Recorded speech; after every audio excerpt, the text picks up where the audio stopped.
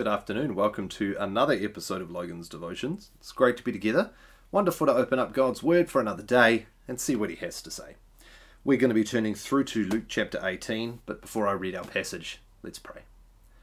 Father in heaven, we thank you again for your love for us, your kindness, your mercy, your grace, as we find it in the Lord Jesus Christ. And we pray, help us to see Him and love Him. In Jesus' name we pray. Amen. Luke 18, picking up at verse 35. As he drew near to Jericho, a blind man was sitting by the roadside begging. And hearing a crowd going by, he inquired what this meant. They told him, "Jesus of Nazareth is passing by." And he cried out, "Jesus, Son of David, have mercy on me." And those who were in front rebuked him, telling him to be silent. But he cried out all the more, "Son of David, have mercy on me." And Jesus stopped and commanded him to be brought to him. And when he came near, he asked him, "What do you want me to do for you?" He said, "Lord, let me recover my sight." And Jesus said to him, "Recover your sight. Your faith has made you well." And immediately he recovered his sight and followed him, glorifying God. And all the people, when they saw it, gave praise to God. Well, as I said yesterday, we've been working our way through these different people entering the kingdom of God. So we've seen tax collectors, and we've seen widows, and we've seen disciples, we've seen little children. And then in yesterday's devotion, we talked about this sort of centerpiece of Jesus, talking about his cross work and the fact that it's through the cross work of Christ that we receive all the benefits of the kingdom. And now Luke takes us onto a different path, into a different scene, but around the same sort of ideas. And so we're on the way to Jerusalem. We're walking towards Jerusalem with Jesus in order to do his cross work. And we are drawing near to Jericho with Jesus. Jericho's a pretty busy place. I know it's the place that had the walls destroyed at the time of Joshua, and it's the place that was rebuilt at the cost of 2 sons, as Joshua had prophesied and cursed. And yet now it's a city, it's a town where business and life happens. And so Jesus is drawing near to Jericho, and as he draws near, there's a crowd following him, which is normal, right? Everywhere Jesus goes, there's a crowd. And so it's busy, it's bustling, it's noisy. And so as this crowd with Jesus begins to approach this blind beggar, we're told, hears the noise. He knows something's going on. Of course, he's blind, so he can't see, right? But he hears that something's happening. So he cries out, what's going on? Someone tell me what's happening. He inquires what is meant by this noise, by this racket, by this crowd. This is abnormal. And he's told, Jesus of Nazareth is passing by. Now that's not a whole lot of information, right? There were other people who had the name Jesus at this time. I mean, there could have been another Jesus from Nazareth for all we know. But all he hears is Jesus of Nazareth is passing by. Now that's important. He's passing by. He's not come to stay. He's going to be here very briefly. And then he's going to be gone again. Which means what? This is a limited window of opportunity for this man. This man is blind. And he's a beggar. He has nothing going for him. He has no hope of improvement. There's no way he can get a job. And there's no such thing as an employment benefit. No. He's without hope, save in the sovereign mercy of God alone. And it's in that condition of absolute, abject poverty and brokenness that this man hears the news. Jesus is passing by. And what does he do? He cries out, Jesus, Son of David. That's striking, isn't it? He doesn't say Jesus of Nazareth. He says Jesus, Son of David. Jesus, the promised Messiah, he who would be born of David, have mercy upon me. Why mercy? Why didn't he say grace? Why didn't he say kindness? Why didn't he say pity?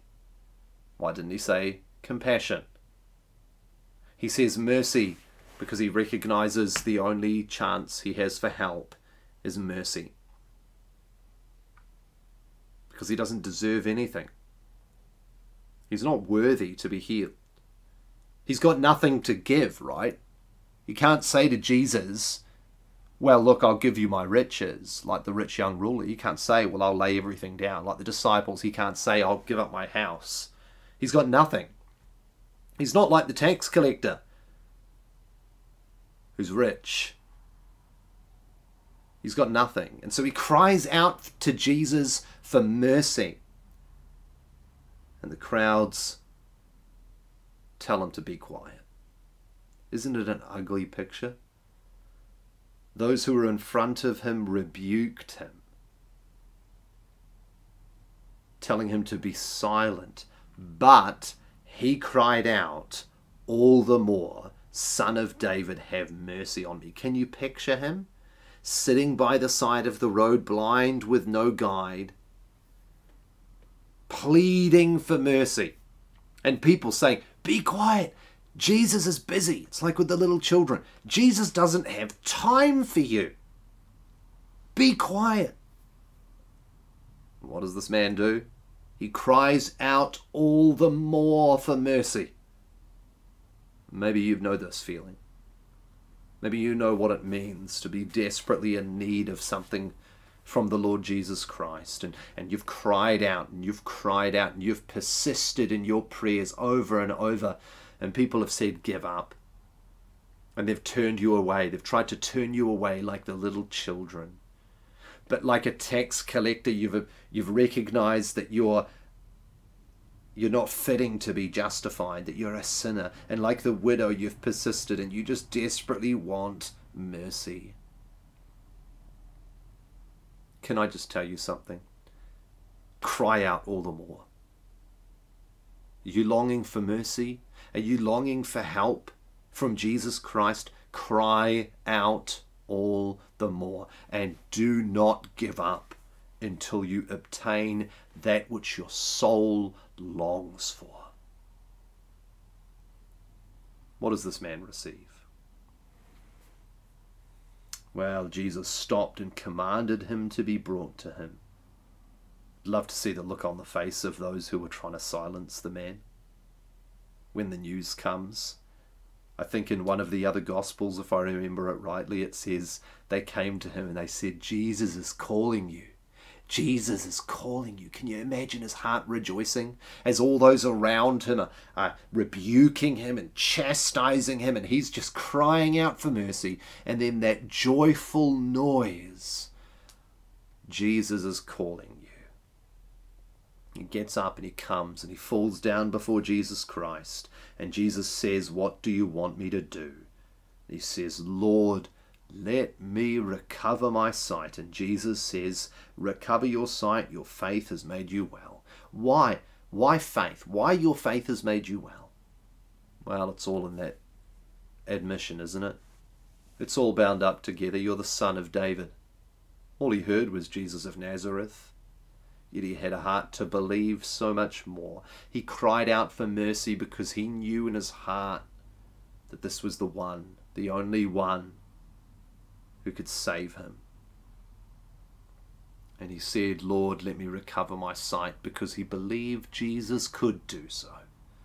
His blindness could be solved by the mercy of Christ. And what's the outcome? Oh, isn't it a beautiful picture?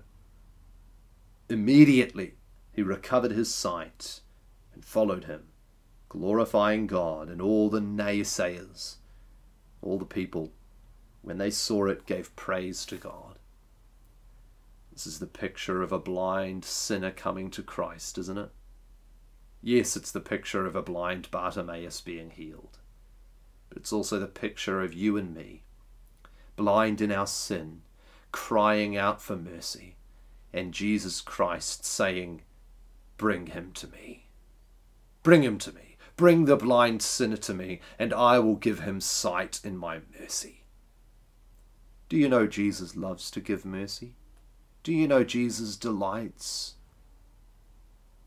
to give help? Will you come to him for mercy? And will you take him to others? Will you be the one who goes to others and says, "Jesus is calling you"? This is our Saviour, who would lay down his life to save a blind beggar, and to save you and me. May we give all glory and praise to him. Let's pray. Father in heaven, we thank you for the mercy of Christ. Would you help us to lay hold of it, to receive it, and to be blessed in him. In Jesus' name we pray. Amen.